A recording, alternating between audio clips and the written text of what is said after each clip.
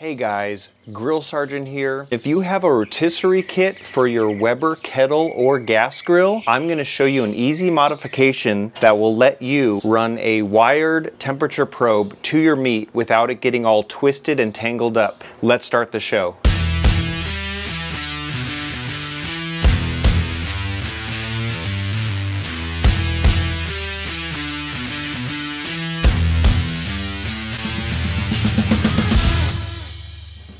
Now I'm convinced just one use out of your rotisserie, you'll never go back. Just the flavors and the juices and basting that happens, it's a flavor that is really, really hard to get apart from actually having it just constantly spin. Now I will post a link and that will basically show you the last cook if you're interested on how to cook with a rotisserie.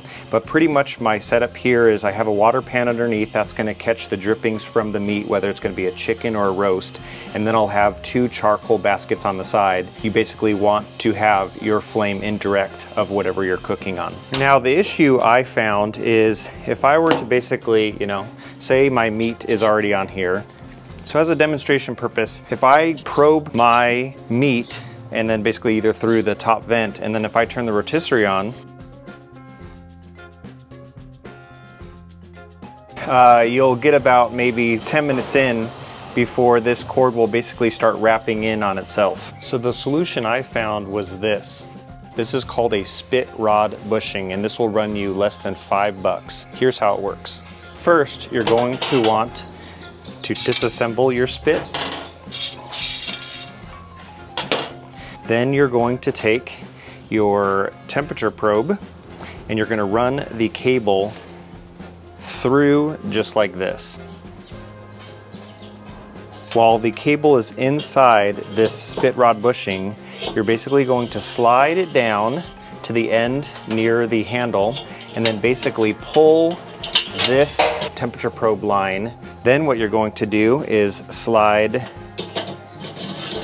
one on, like so. Clamp that down. Then you're going to stick whatever your meat is, again, chicken, roast, whatever you want to spin. You slide that in like that. Then once that's in, you're going to put this spit end into the motor. That bushing is going to basically slide or fit right into the groove. Now on this end, you basically want to find the port that you're going to be plugging into. And then if it's on this side, you're going to want to go in a clockwise motion. If your plug-in port is on this side, you're going to want to do counterclockwise. So I'm going to do port 1. So what I'm going to do is take this cable and then I'm just going to start wrapping it up nice and tidy. And then when you get to the end, all you have to do is plug this bad boy into here, taking a rubber band. There we go. Now with this setup, the cable runs through the bushing and the bushing basically protects the cable.